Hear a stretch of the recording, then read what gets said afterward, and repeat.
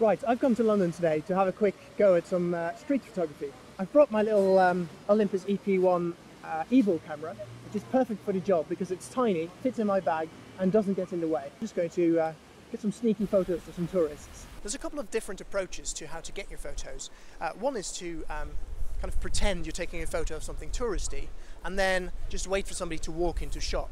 The other one, if you're not worried about being a little bit more forward, is to just sneak around and get photos of people. The great thing about street photography with an evil camera is that the camera and lens are quite small, so people don't realize you're holding a professional grade camera in your hands, capable of taking some fantastic photos.